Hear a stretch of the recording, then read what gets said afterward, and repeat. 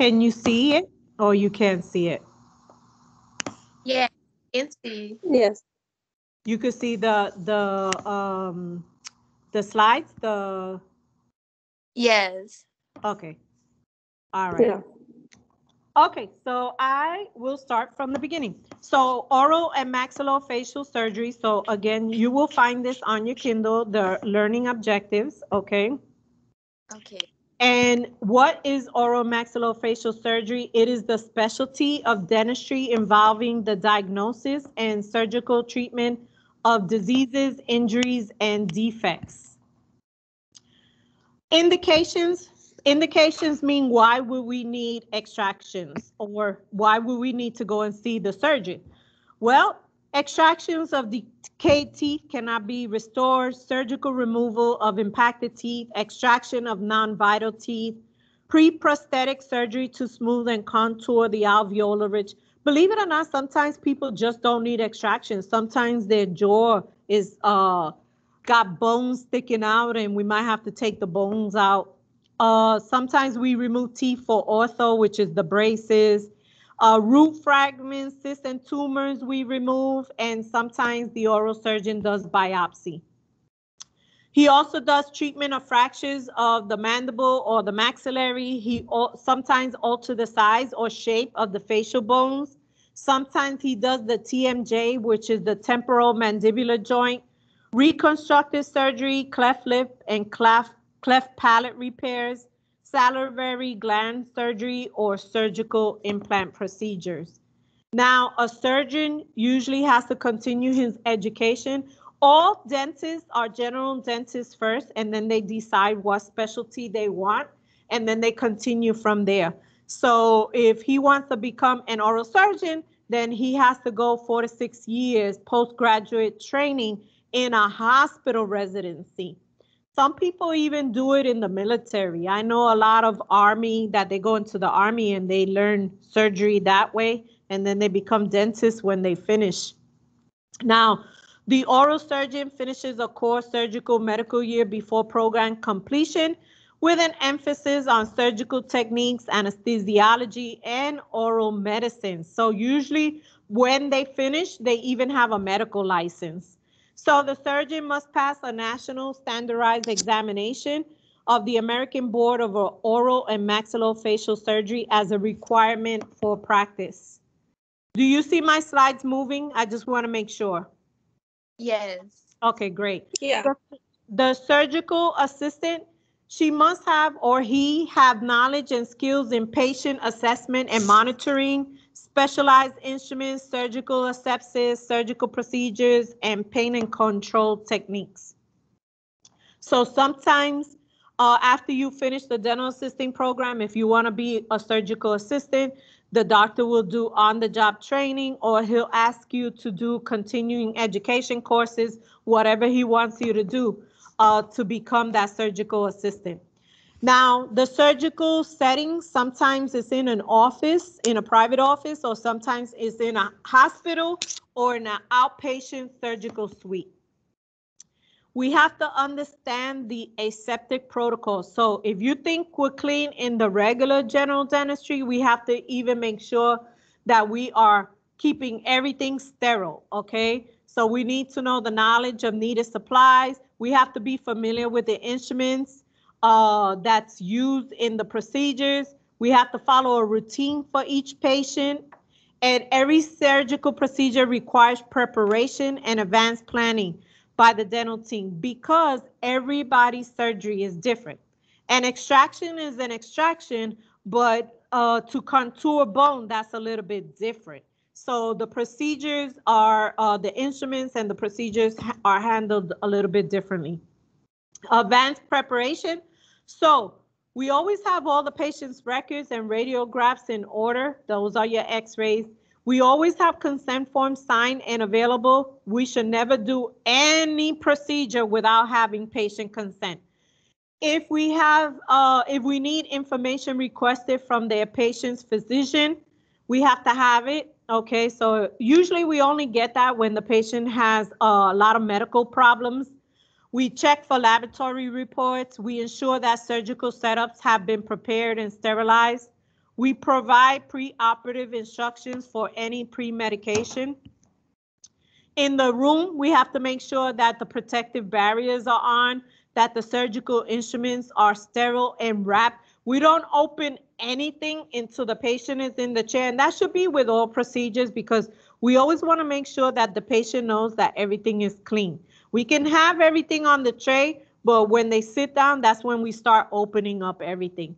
Have the appropriate pain control medication set out and ready. So all the prescriptions are usually ready to give to the patient. Have the post-operative instructions ready to provide to the patient. We want to make sure we explain what's going to happen pre and post-op, what's expected after they have surgery and things like that. Patient preparation. So we always update the medical history and the laboratory reports. We confirm with the patient that any prescribed pre-medication was taken as directed. So if we gave them any medicine before the appointment, we have to make sure that they took that medicine, okay? We make sure the x-rays are ready on a view box. We make sure we take the vital signs for a baseline. We seat and drape the patient and we position the chair. Now, during the surgery, we have to maintain the chain of asepsis.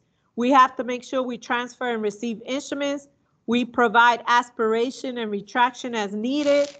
We maintain a clear operating field with light. We monitor the patient's vital signs. We steady the patient's head and mandible if necessary. We observe the patient's condition and anticipate the surgeon's need. So a lot of times we have to be real careful. We know about the HVE, which is the high volume evacuator, but we also have the surgical one, okay? It's the smaller head, and we usually use that one. So that way we're precisely in the area where the doctor needs us to be.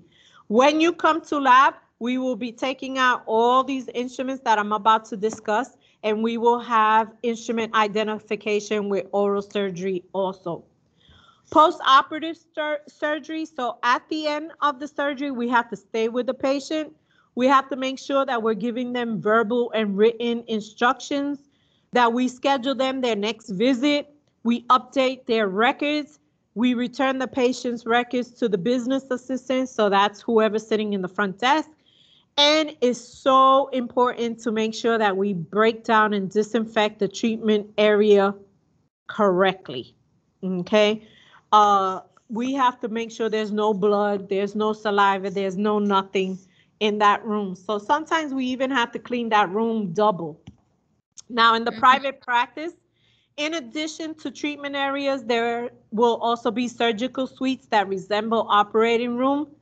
Specific items used only for surgical procedures such as monitoring equipment, pain control units, mobile trays, replace items seen in a general practice.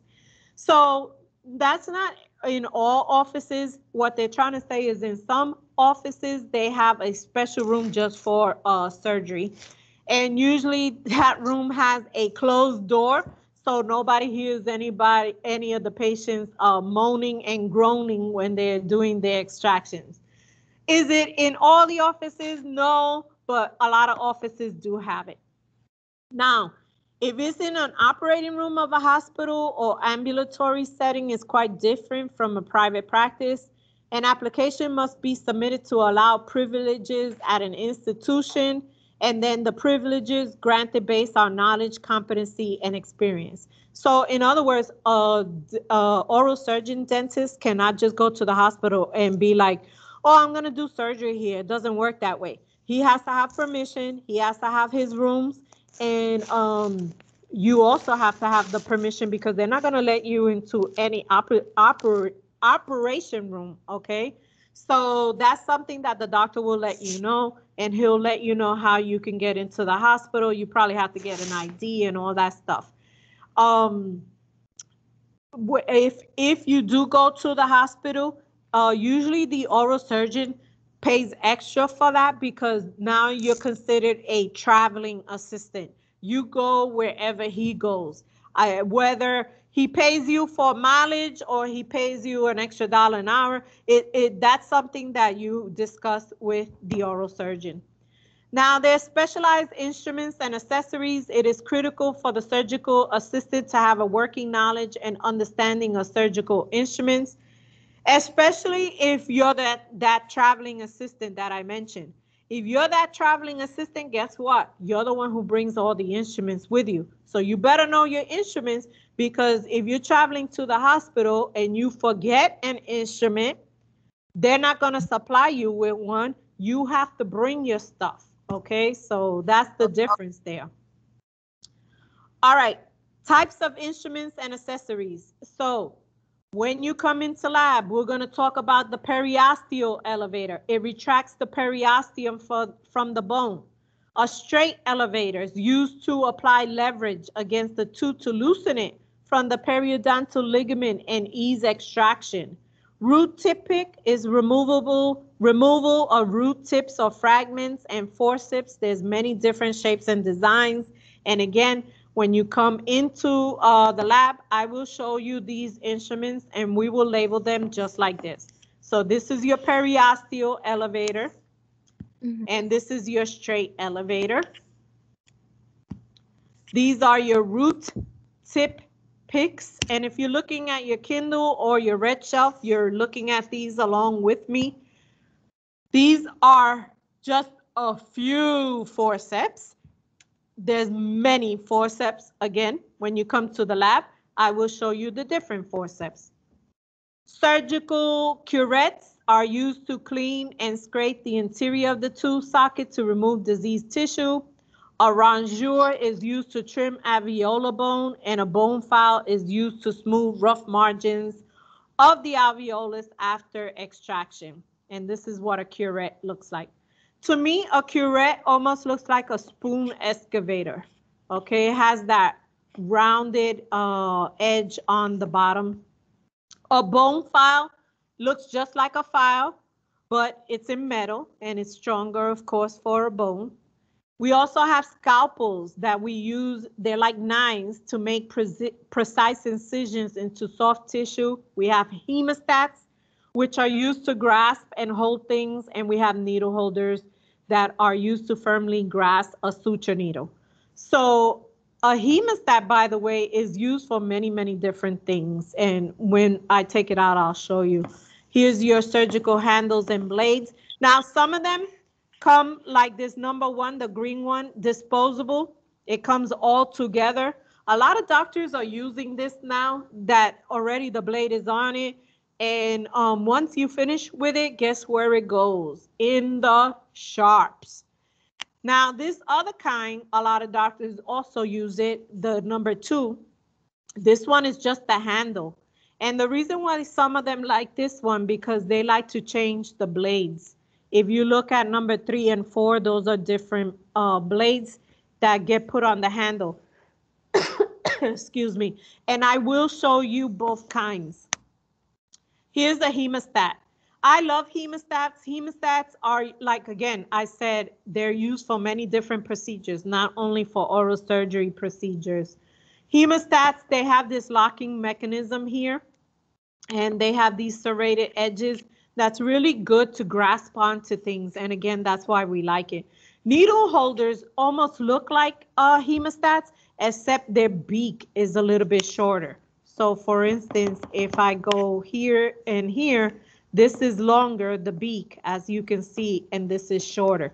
So they almost look like the same thing, but the beaks is what you can tell. And again, when you come into lab, I will show you the difference between each one. Then we have surgical scissors are used to trim soft tissues. Suture scissors are used to cut suture material, and retractors are used to hold or retract tissue during surgery. We also have mouth props, which I've already showed you a mouth prop. That was that little black rubber prop that you put in the mouth to keep them open, okay? It allows the patient to rest and relax the jaw muscles. Some people call them bite blocks. We have the chisel. It's either single bevel or bi-bevel, and they're used to split teeth, okay? And a mallet looks like almost like a hammer, okay? A lot of doctors don't use the chisel and mallet too much anymore. They use the handpiece to cut or split the teeth, okay? Rotary instruments are used to remove bone or to cut or split the crowns or roots of teeth. So I will show you the specific burrs that are used for surgical. Again, surgical asepsis. Because surgical procedures invade open tissue, the surgical team must follow sterile technique. Asepsis often refers to those practices used to promote or induce asepsis in an operative field in surgery or medicine to prevent infection.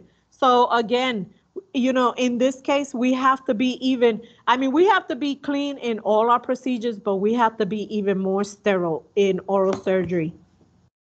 Sterile field site where surgical instruments and accessory items are placed during the surgery. Surgical scrub. So if you think hand washing is, has to be accurate and correct, when you do scrub, you have to wash up to your elbow and you have to use a special brush. I also have that I will show you, and proper gloving also has to be done. So this is all part of asepsis. Now, those forceps that I show you, that I said, there's many of them. They're used for if a tooth is fully erupted and has a solid intact crown that can be grasped firmly with the forceps. So the forceps hold on to the tooth and pull it out of the socket. Usually they're used for simple or routine extractions, okay? We don't, at this time, for simple or routine extractions, we don't use sutures, but when we're doing multiple extractions and alveoloplasty, so that means like when we're taking more than one tooth out or we're cutting the bone, we need a lot more stuff than just a simple or routine extraction. And again, I will show you in the lab. We're going to look at the different trays of what a simple extraction would be versus what is a more complicated one would be, okay? And when we do a lot of extractions, because we're taking so many teeth out, a lot of times at the same time, we replace the teeth.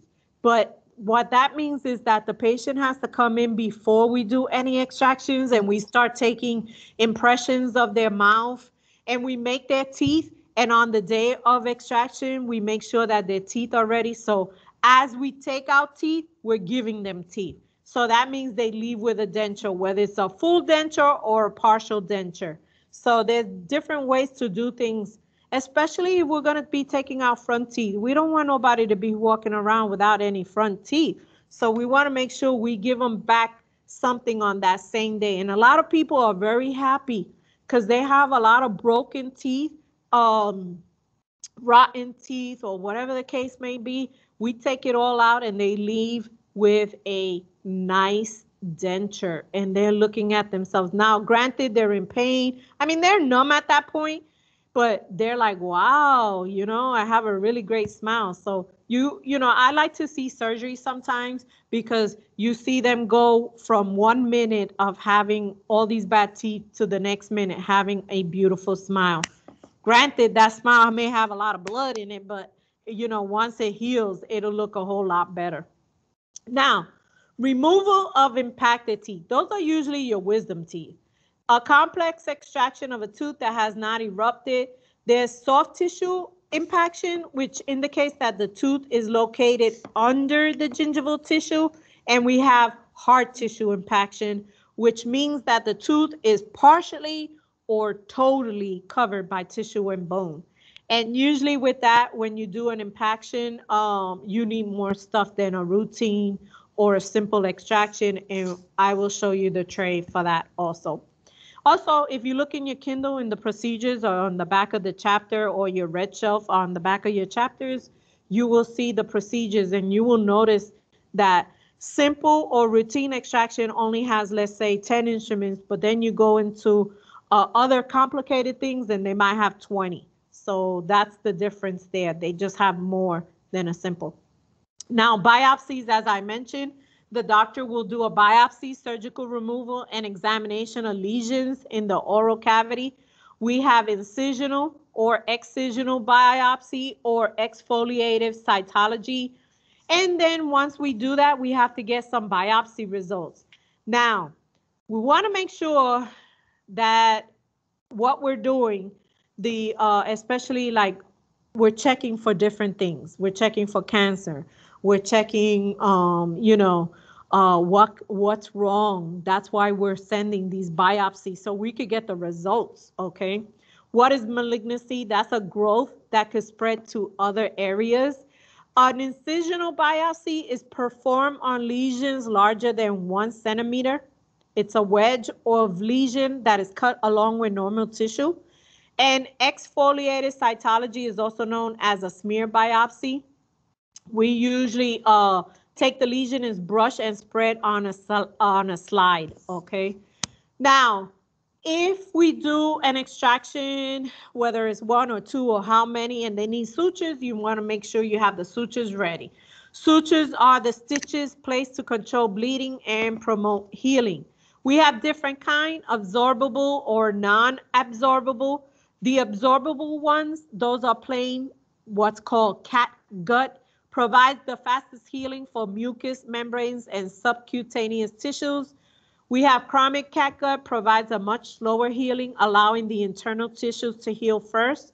And we have visceral, that's a synthetic absorbable material. So when you come in, I will show you, I'll open up sutures and I'll show you the difference.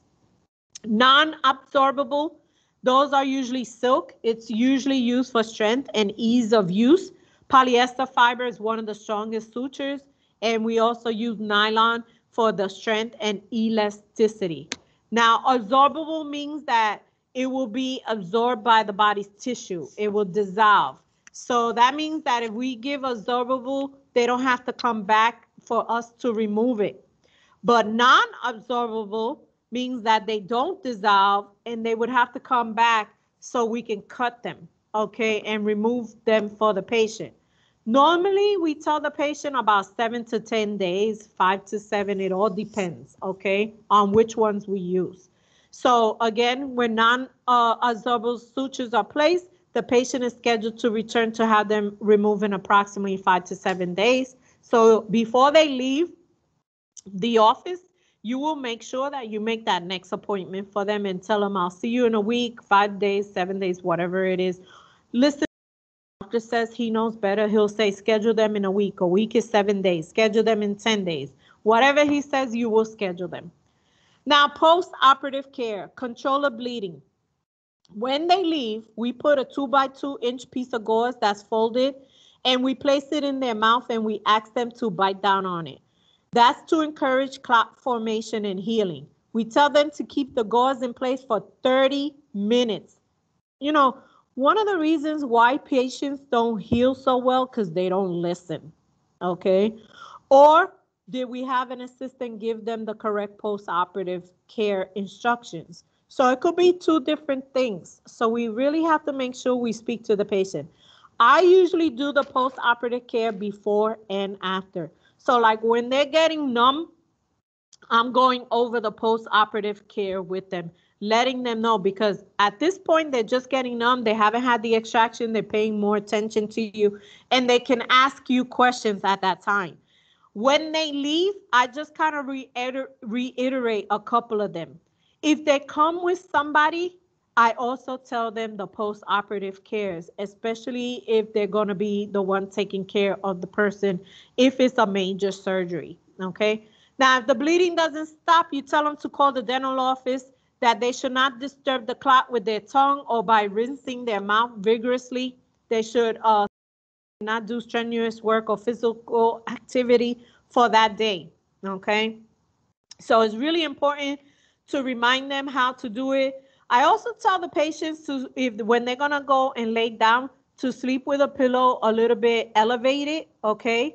So that way, if they are sleeping with their mouth open or is bleeding, they don't feel like they're choking type of thing. So you want to let them know that. I also tell them to put, if they're going to use their pillow, to put a plastic bag first over their pillow and then the pillowcase, because if they do bleed out of their mouth and they're laying on their pillow, they don't want to ruin their pillow, you know, so I do usually tell them. That's usually not on the instructions, but I know for a fact that those are things that can happen because I have my wisdom teeth. I laid down on my pillow and I drooled all over the place, and I got a little bit of blood and a little bit of saliva on my pillow, and I had to throw it away and get a new one. So if they love their pillow, they want to cover and make sure that they put something on their pillow, okay? So again, we give them also we're telling them the instructions, so we give it to them verbally, and we also give it to them written, okay? Now, we tell them for control of swelling, ibuprofen is used before and after surgery. During the first 24 hours, a cold pack is placed in a cycle of 20 minutes on and 20 minutes off. After the first 24 hours, external heat is applied to the face. That helps increase circulation in the tissues and to promote healing. And after the first 24 hours, the patient may begin gently rinsing the oral cavity with warm saline solution.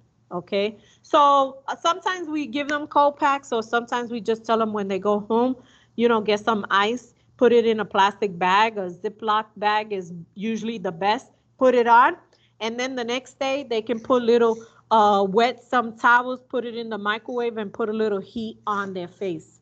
Okay, that'll help with the swelling. The diet, the day of surgery, the patient can drink liquids and eat nutritious foods, making sure not to eat anything too hot or too cold. The patient can begin eating solid foods the next day or as soon as he or she can chew comfortably. Try to chew on the opposite side of the surgical site. If troubled by nausea and vomiting, they can call the office. And of course, it's important to tell them not to have alcoholic beverages. Okay, some people do. All right. And success in the early recovery period is very important for both the patient and the dental office team. And the only way they can have success if they follow our post-operative care. Okay. Post-surgical complications. So when they don't listen to us, okay, sometimes they get what's called alveolitis, which is a dry socket. This can occur for the following reasons: not caring for the extraction site as instructed, not following home care instructions, smoking, sneezing, coughing, spitting or drinking from a straw within the first 24 hours. So when we're explaining to our patient, don't do this, these are the things that we should be telling them. Don't smoke. Be careful not to sneeze, cough, spit, drink from a straw, And then women taking oral contraceptives are also more susceptible to a dry socket. Post-surgical complications, this is continuation. So if they do have a dry socket, they have to come back to the office for treatment. Okay, the doctor, the surgeon will put what we have a non-steroidal anti-inflammatory drug. If this does not relieve the pain, the surgeon will prescribe a stronger medication. The patient will be scheduled to come into the office for cleaning of the tooth socket and then filling the socket with a medicated gauze or a special paste to promote healing. The patient will be instructed to return to the office daily for a dressing change until the socket starts to heal and the pain lessens. So we give them antibiotics before they usually leave and pain pills. And we tell them only take the pain pills as needed. But the antibiotics, they need to take it. If we give them 7 days of antibiotics, they need to take it for the 7 days. What do most people do? They take it for the first couple of days. They feel better. Oh, let me save these antibiotics for the next time I need them. No, you take the antibiotics for the 7 days. This is why most people don't heal correctly. Okay, so you have to be really strict with your patient when it comes to this. And you have to let them know exactly what I said. No, if this is 7 days, even if you're feeling better, please take the antibiotics for the full 7 days. Now, the other thing that they don't do a lot, when they go home, not that day, but the next day, they can start rinsing with warm salt water. Warm salt water helps any of the bacteria in the mouth, helps to soothe the tissues, helps to clean the area, and they should do it several times in a day. And a lot of times they don't either. So that's another thing that we have to make sure that they do. Okay.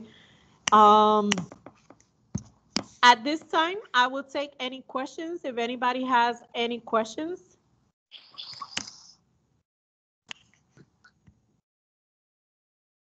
Hey, I Carla. know. No questions?